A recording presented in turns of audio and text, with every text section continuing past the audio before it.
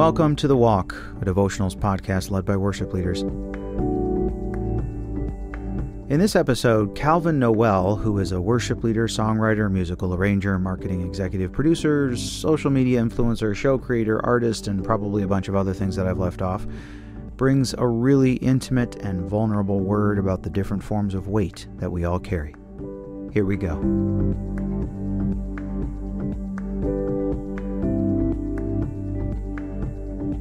Hey everyone, this is Calvin Nowell, and it is an honor to be here on The Walk, and I just want to tell you some of my walk. I grew up in Cincinnati, Ohio, and I was a kid that always struggled with his weight.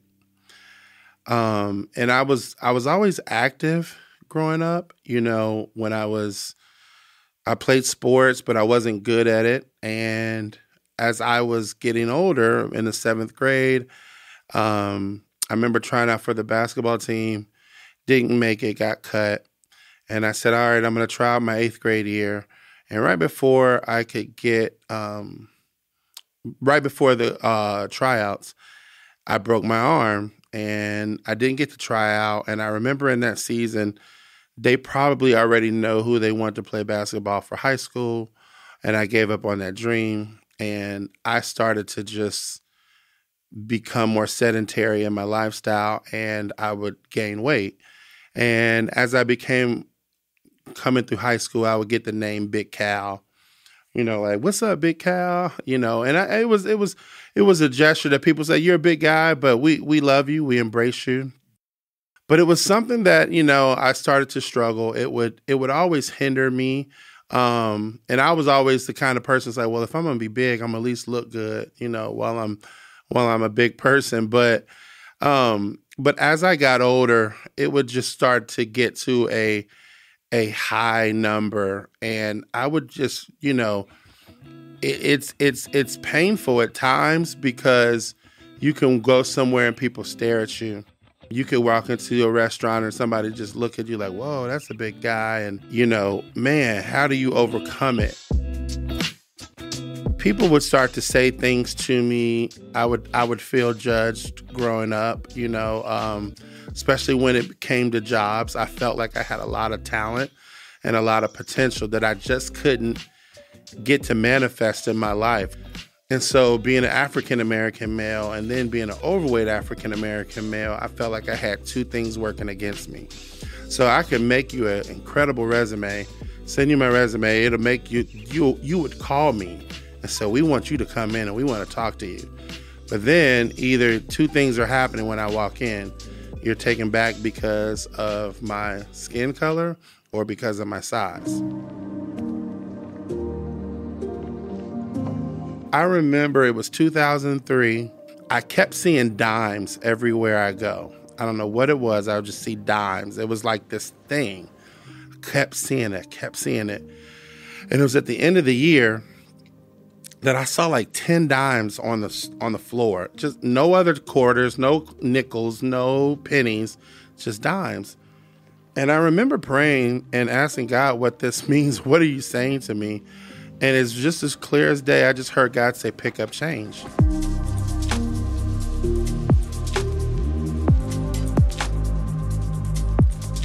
And I said, pick up change? What do you mean by pick up change? And as simple as it is to pick up a dime, if you keep getting dimes, if you say, I'm broke and don't have any money, keep picking up those dimes on the ground.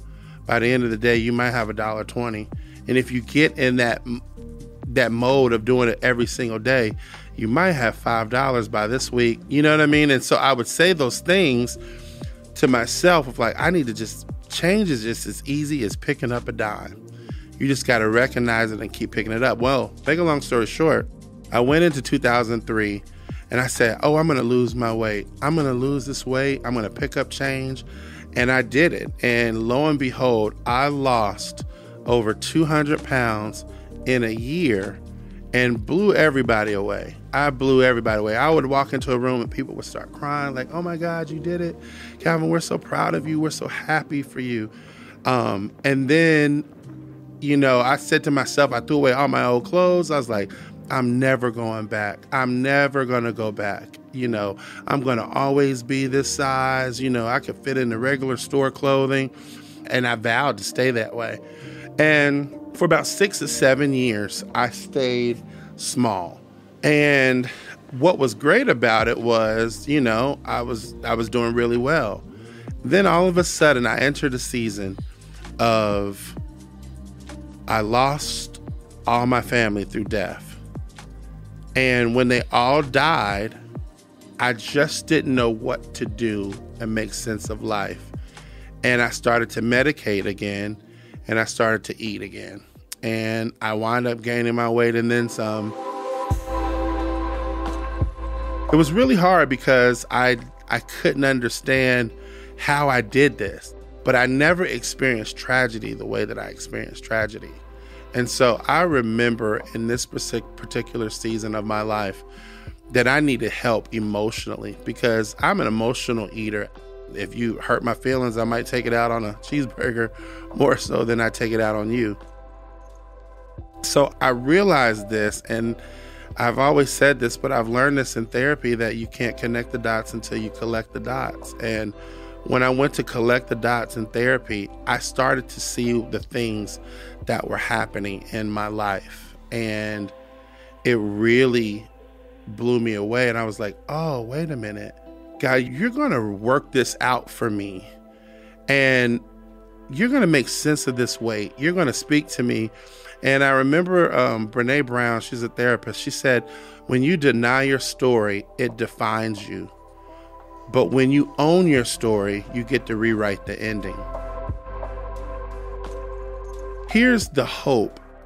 The Bible says in Hebrews 12:1, it says, therefore, since we have so great cloud of witness surrounding us, let us lay aside every encumbrance. And another interpretation, it says weight, and the sin which so easily entangles us, and let us run with endurance the race that is set before us, fixing our eyes on Jesus, the author and perfecter of faith, who for the joy set before him endured the cross, despising the shame, and has sat down at the right hand of the throne of God. For consider him who has endured such hostility by sinners against himself, so that you will not grow weary and lose heart. When I first started to lose weight, I started to study the word weight. And when you look up the word weight in the dictionary, it says anything that impedes motion. So a weight is anything that holds you back. And so I'm looking at Hebrews 12 and I'm like, lay aside the weight that so easily entangles you, that gets you caught up, anything that impedes motion. And so weight, I said, we all have a weight. And then I started to think about this particular thing. I said, I was studying the word potential. And the word potential means being capable of, but not yet in existence. Like you can do it, but you might not have seen it yet, but it's possible. And I started to realize with those two words, it was weight and potential. I kept seeing these two things. And I started to think about how people judge me when I walk into a room. See, when I walk into a room, because of the way I look physically, you know what my struggle is. You can see it. But we all have a weight, and we all have an appetite out of control. You just may be able to see mine, but I may not be able to see yours. But there's an appetite in you that's out of control. Now, if your skin turned purple because of, let's say you have a pornography addiction, or if your skin turned blue because you snort cocaine, we would all walk into the room. You would have purple skin. I would be 200 pounds overweight. You would have blue skin, and there would be no judgment. There wouldn't be any judgment because we all can see that we have a weight.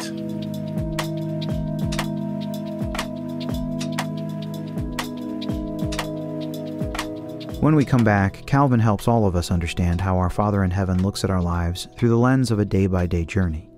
Make sure you stay with us because it's a really fantastic word.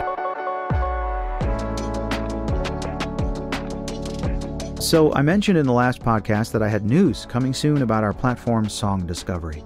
And today I would love to announce that I have some news.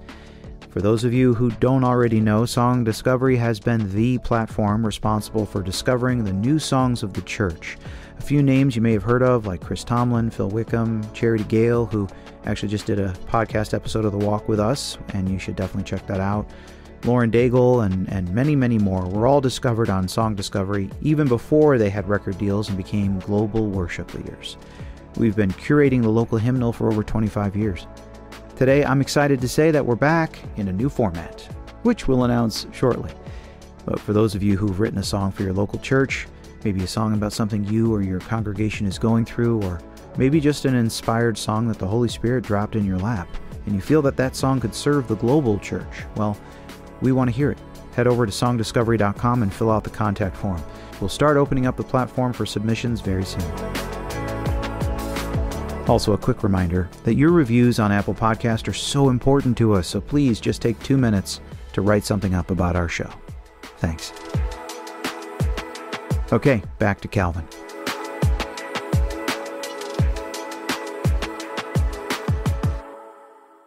You know, I've had some powerful worship experiences at church to the point where everybody's crying, everybody's coming down to the altar. And I remember taking the microphone and telling people, you can't lose 200 pounds today, but you can start today. You can start the process today. When God made the earth, what did he do each day of his creation? What did he say at the end of it? God just said, it's good. I want you to know, God looks at you in the course of a day. Don't worry about what I have to do in day 2, 3, 4, 5, 6, day 90. Just worry about today. And today is good for you. And I want to encourage you that you may be struggling with a secret addiction. You may have an appetite out of control. But I remember this one particular time when I had lost 100 pounds. The number was still higher than I liked. And I just started crying and I felt so defeated. And my trainer was like, look at you though. Why are you crying? I was like, I just thought I would be further along. He was like, look at you. You're not the same person. You're letting the enemy kick your butt. And you've lost 100 pounds. You can't give up now. You have to go get the help, collect the dots, go and get counseling, go and get the help. So I want you all to be encouraged as you go about your life. Remember Hebrews 12. Lay aside the weight and the sin that so easily entangles us. Learn how to lighten up and let God take you to places that you never have been before, because I do know this. God is good at taking your mess and making it your message. The things that hold you back is the very thing that God wants to use in your life and in the people around you. He wants to make your problems your motivation now.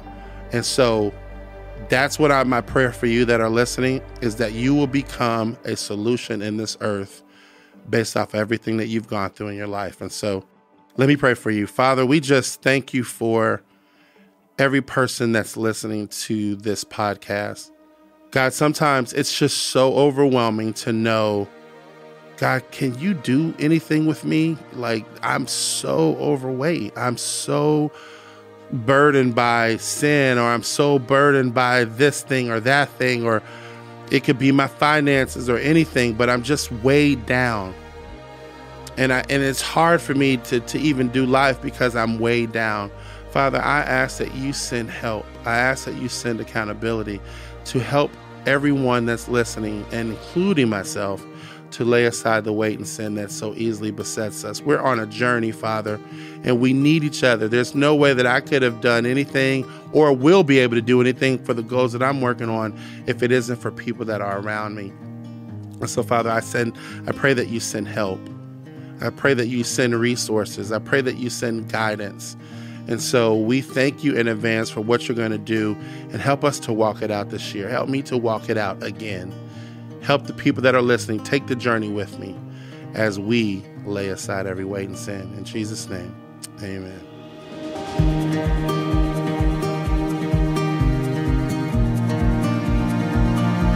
Wow, Calvin, your vulnerability is a testimony to just how strong you truly are. We thank you so much for blessing us with your devotional. We're going to play out this episode with a song that Calvin did with Evan Wickham and Kevin Olusola called Fullness. As always, special thanks to Matt McCarty for producing and editing today's episode. Jacob Fairclough produced our theme song. The Walk is brought to you by Worship Leader, which is an authentic media brand. I'm Joshua Swanson. Here's Fullness. Holy Spirit, rain down your presence. Come and heal us. Show us your fullness. Holy Spirit, God, rain down your presence. God, come and heal us. Show us your fullness right now. Oh, show us, God. Thank you, Lord. Come on, stay in a place of worship.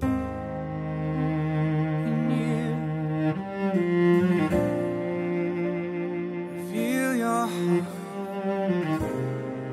Oh, be near, Lord. All over the world, Lord.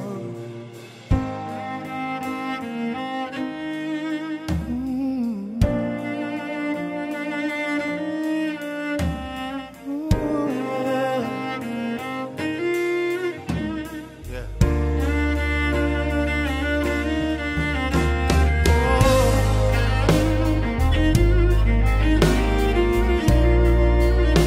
Thank you, Lord.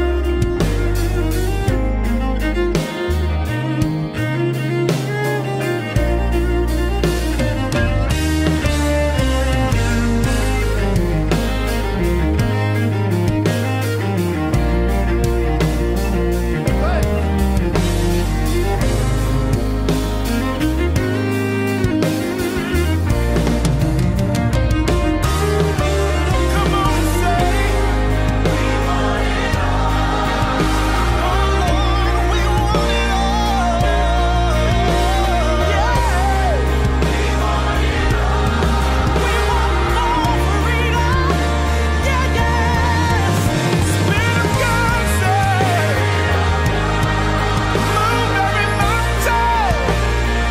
Yeah.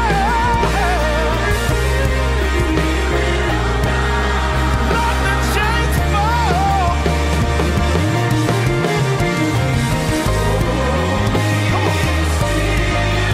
Rain down. Come on. Thank you, Lord.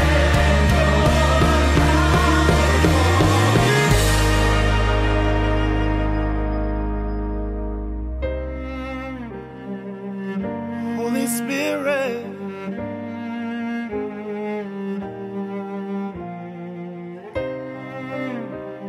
come and heal us. Show us your fullness. Oh God, right now.